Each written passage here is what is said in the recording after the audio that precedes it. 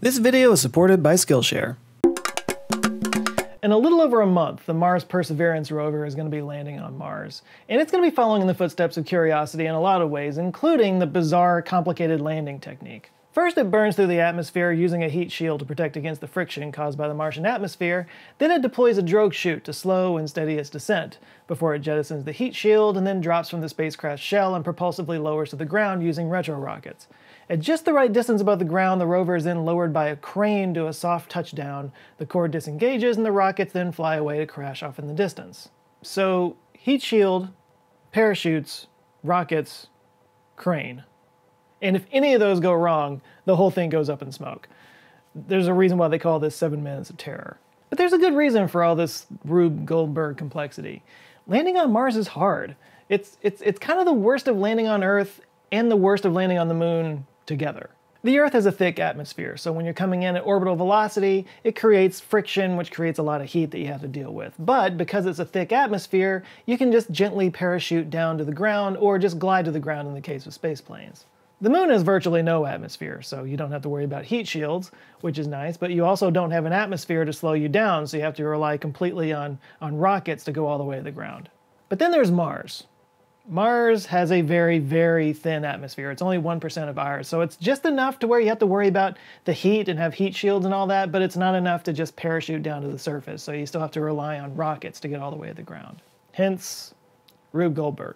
And this thin atmosphere doesn't just create a challenge with landing on Mars, it also creates a challenge with living there, which is why anytime you hear people talking about, future Mars civilization, you hear the word terraforming a lot. How exactly we go about doing that, there's a lot of ideas, everything from nuking the poles to creating giant oxygen generators to just piping in atmosphere from other places around the solar system to making genetically altered plants that could actually live in that atmosphere and thicken it up. Now, all of these are big and crazy, obviously, but if we want to think about terraforming a planet, maybe we could start by doing something much smaller, something right here on Earth, say the Sahara Desert. Because it turns out terraforming the Sahara is possible. And it might actually help save our planet. Maybe.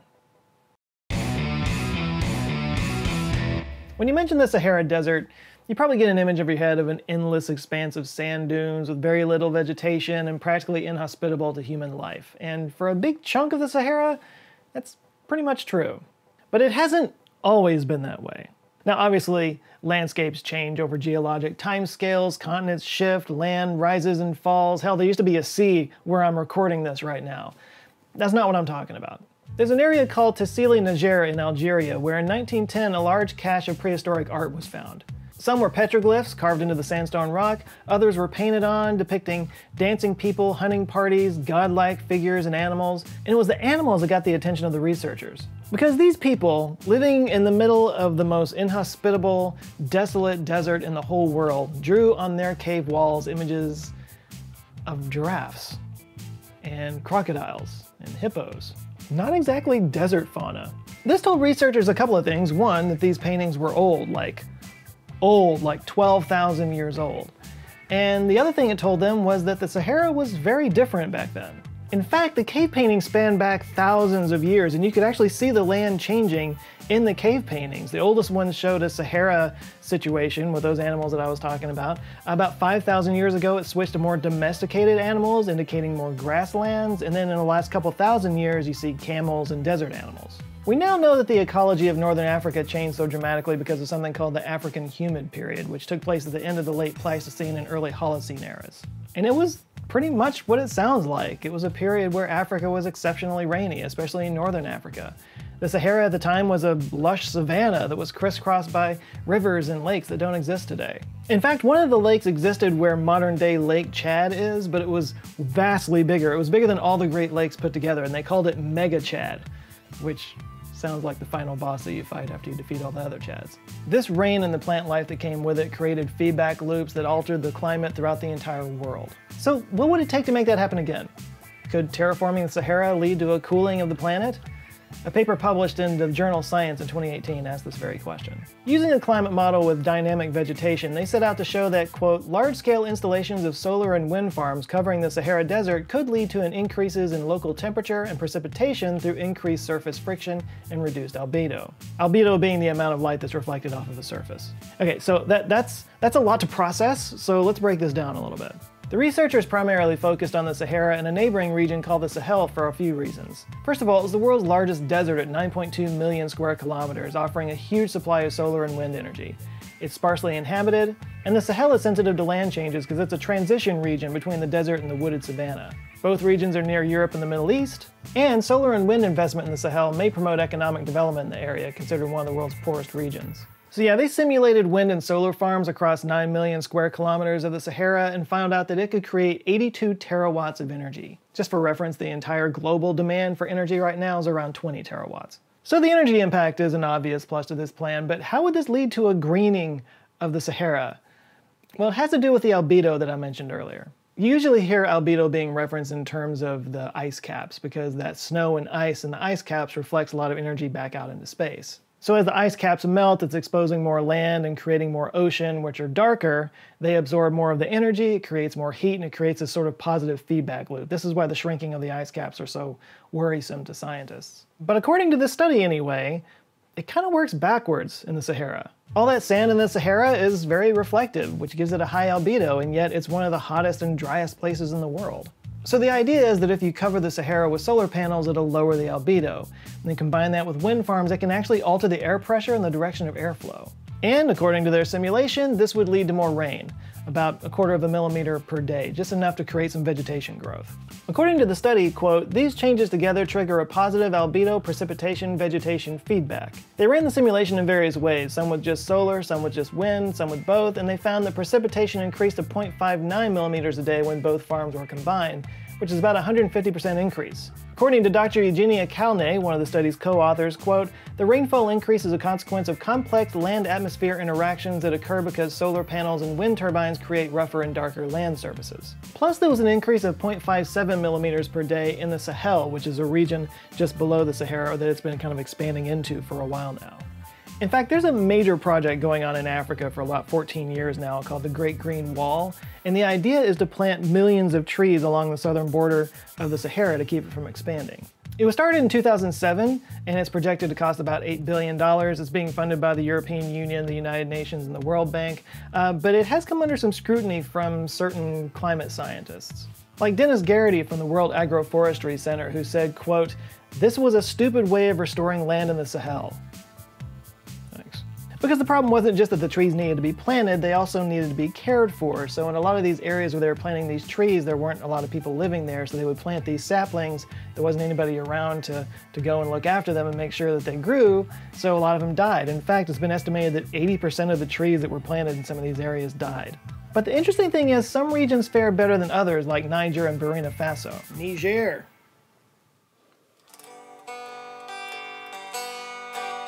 It's not Niger like Nigeria? Nigeria was a British colony. Niger was a French colony. Niger. Oh, okay. Well, anyway, researchers became curious why it was working better in those areas and they looked into it. And it turned out that farmers in the area had been using these really old land management techniques that had been handed down for centuries, and these actually worked better. For example, there's a type of tree that goes dormant during the wet season when most trees grow, so most farmers were just cutting them down because they seemed pretty useless. But these farmers in Burkina Faso and Niger were planting these trees throughout their crops, and it worked because they defoliated at the beginning of the wet season, so these leaves would fall to the ground, it would rain, and then those leaves would fertilize the crops. And since they didn't have any leaves during the growing season, they didn't shade the crops. The crops could still get full sun. And these trees would maintain moisture, keep the ground moist, and it prevented soil erosion. Anyway, the point is the Great Green Wall project has definitely come under some scrutiny, but it did expose these old school land management techniques that actually work, and those are now being emulated across the Sahel region, which is pretty awesome. But yeah, it's a cool project. I'll put a link down in the description if you want to go check it out and support it. But anyway, according to this study, covering the Sahara with solar panels and wind farms might create enough rainfall that the whole Great Green Wall concept becomes unnecessary. Greening the Sahara would create millions of new square kilometers of cropland, which would help ease the food instability of the region. It would boost the economy and well-being of the people living in the Sahara, the Sahel, and the Middle East. All that extra vegetation could pull billions of tons of CO2 out of the air and sequester it into the ground. And oh yeah, it would generate the entire world's energy supply many, many times over. This would solve so many problems. So why, you may be asking, aren't we doing this? It's probably because we're talking about covering the entire Sahara Desert with solar panels. That's 9.2 million square kilometers. Just for reference for the Americans out there, if you were to cover 9.2 million square kilometers of the United States, that would cover the entire United States, including Alaska, plus about 40,000 square kilometers. This is what you might call a mega project. Another way of putting it, just covering 1.2% of the Sahara would take care of the whole world's energy needs. And that is 4,600 times larger than the largest current solar installation in the world. But let's just say we want to do it and we want to cover 9.2 million square kilometers of the Sahara with solar panels. What would that entail? Well, some quick math says that you can reasonably fit 516,151 solar panels in 1 square kilometer. Multiply that number by 9.2 million, and you get 4,748,589,200,000 solar panels. And we can round that number down to 4 trillion to make space for facilities and maintenance and crops and stuff like that. So 4 trillion. We're down to 4 trillion. What would be needed for that? So according to Solyndra, which is a solar panel company, they state that it takes 5,000 solar panels to create 1 megawatt of power, and those 5,000 panels require these amounts of materials. Divide 4 trillion by 5,000 and you get 800 million. So multiply these figures by 800 million, and you're looking at producing 56 billion tons of glass, 44.8 billion tons of steel, 37.6 billion tons of concrete, 15.2 billion tons of aluminum, 5.6 billion tons of silicon, 5.6 billion tons of copper, and 4.8 billion tons of plastic, all of which are many times more than our global yearly supply. Now obviously we don't need 4 trillion solar panels to produce all the world's energy needs. That would actually be more in the 50 billion solar panel range, but that still wouldn't produce the greening of the Sahara that we're going for. But what about the wind farm? How many windmills would we need? Let's just go big. So the Intercon E126 is one of the world's biggest onshore wind turbines. It stands at a total height of 198.5 meters, and its rotor diameter is 126 meters. Its 3 blades can sweep a 12,668 square meter area, or 3.13 acres. If we place 1 Intercon wind turbine for every 3 acres, we would need 757,789,836 turbines. I couldn't find how much material goes into those turbines, but I did see that they're about $18 million each to build and install. So to put in that many of these turbines would cost 10 quadrillion, 609 trillion, $58 billion. So start saving your change, kids. Isn't it frustrating how all of these simple solutions to climate change are always like way more difficult than just transforming our technology and lifestyles? Now there is one other reason why greening the Sahara might be a bad idea, and it has to do with the Amazon rainforest. So yeah, while we talk about how transforming the Sahara could pull a lot of carbon out of the air, the Amazon rainforest is doing that right now. It's often called the lungs of the world because it produces so much oxygen, and it sequesters over 2 billion tons of CO2 into the ground every year. And these lungs have a not small case of human pneumonia. The Amazon rainforest is being cut down at an alarming rate. Over 11,000 square kilometers were deforested in 2020, which was the highest rate since 2008. But maybe it turns out one of the worst things we could do to the Amazon would be greening the Sahara. Because believe it or not, the Amazon kind of relies on the Sahara for nutrients. Because one of the things that makes the Sahara are the dust storms. With no plant life or vegetation to hold down the soil, winds just blow the dust all over the world. And some of that Saharan dust gets blown across the Atlantic. Now, this happens every year. Some years it's worse than others. Actually, in July of 2020, we had a massive Saharan dust storm that hit the United States. They called it a Godzilla dust storm, because I guess we were looking for apocalypses around every corner in 2020. But it's not necessarily a bad thing. These same dust storms bring nutrients with them that deposit over the Amazon rainforest. Specifically, a lot of this dust is coming from the Beaudelet Depression near Lake Chad. Remember how I said that Lake Chad used to be much, much bigger? Well, the plants and the animals that used to live in that lake are now just mineral deposits in the ground, and those minerals contain phosphorus. Phosphorus is an essential element for plant growth, but it's actually kind of sparse in the Amazon rainforest. Plants and trees usually get phosphorus from the defoliating leaves that fall to the ground, but it rains so much in the Amazon rainforest that a lot of that gets washed away into rivers and sent out into the ocean. It's been compared to a slowly draining bathtub. But luckily, thanks to all those dust storms in the Sahara, over 22,000 tons of phosphorus gets dumped over the Amazon rainforest every year, which pretty much makes up the deficit. So the Amazon is being saved by Megaprojects. And we know that it's the dry conditions of the Sahara that make this possible thanks to NASA's Calypso satellite. Satellite data from 2007 to 2013 show that there is a direct correlation between the amount of dust going across the Atlantic to the amount of rainfall that occurred in the Sahara and the Sahel the year before. When rainfall increased, the amount of dust traveling the next year decreased. So yeah, transforming the Sahara would probably have drastic effects on the Amazon ecosystem.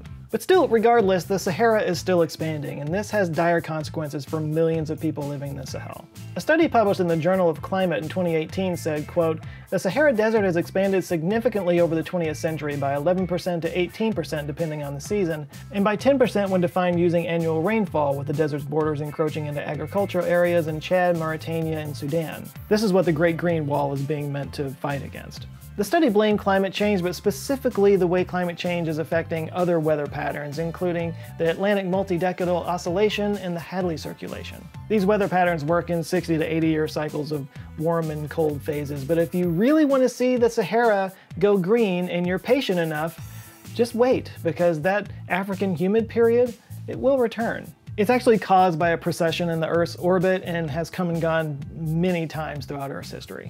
But you might want to get cozy, because it's probably going to take a couple 100,000 years. So yeah, terraforming the Sahara actually is probably not a great idea. I guess you could say the scientists in these studies were so busy wondering whether or not they could, they didn't stop to think if they should. But exploring this topic isn't just fun, it also helps to reiterate just how connected we all are on this weird big wet rock. So let's hope those old school land management techniques do the trick to keep the Sahara from expanding any further. It may turn out those people from thousands of years ago really knew what they were doing. And they were pretty decent painters. But hey, if nothing else, the Sahara is an amazing landscape with a clear sky. Might be a great place to get some nighttime photographs, so if that's something you might be into, I can recommend the class Nightscapes, Landscape Astrophotography on Skillshare. Taught by photographer Ian Norman, this class will help you find the right locations for shooting dark skies, the right techniques to capture the images you're after, and the equipment to help you make the images that will blow your mind. And more important, blow everybody else's mind. This is of course just one of hundreds of courses you can take on Skillshare, covering all kinds of subjects like photography, but also photo editing, film and video production, graphic design, music, as well as productivity classes and business classes, you name it.